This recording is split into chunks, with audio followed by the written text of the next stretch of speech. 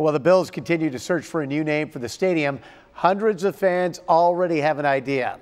Name it after former coach Marv Levy. A change.org petition is going around asking the Pagulas to name it after him, and it already has more than 900 signatures, and that list is growing.